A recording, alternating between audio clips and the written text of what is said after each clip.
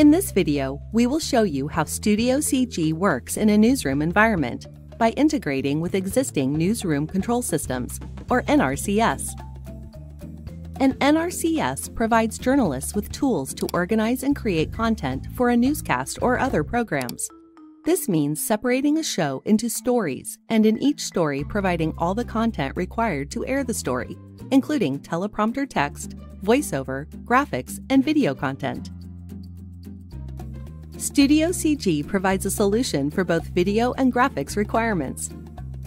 All the systems in the newsroom normally talk to each other through the MOS protocol, or callout, so different vendors of different components understand each other in the distribution and synchronization of this content to its final destination.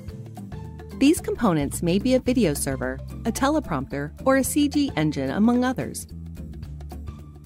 For MOS to work, both the NRCS system and each peripheral system normally have an MOS Gateway component.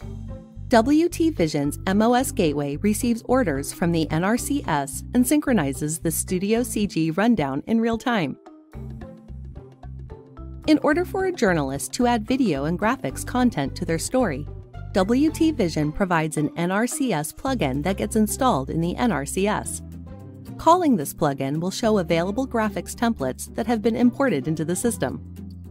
If, for example, a journalist wants to add a lower third graphic to her story, she calls up the plugin and chooses the lower third template.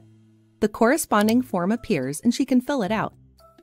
To make sure everything fits snugly, she would like to see what the graphic will look like when it goes on air.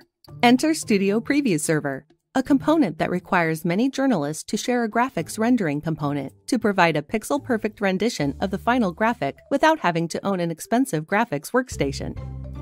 If she is not happy with the result, she can iterate this process as many times as she wishes.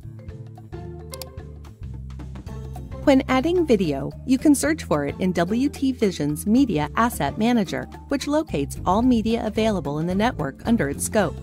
You can view a low-resolution proxy for easy browsing. After locating the video you require, simply send it to the story. After MOS communicates these actions to Studio CG, it will in turn ask the MAM for a media transfer to its final destination, if not already there. This happens automatically with no user intervention. You can also time graphics to video for fully automated story playout. After clicking a video, you can drag graphic templates to the timeline and adjust their in and out timecodes. The low-res video will allow you to pick the right moment for each graphic. When this story reaches Studio, taking the video will automatically take the associated graphics in and out at the appropriate times.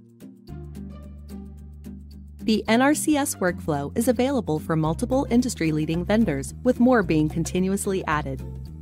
If your workflow requires rendering graphics into your video stories permanently, it is likely you want to do this upstream in your non-linear editor.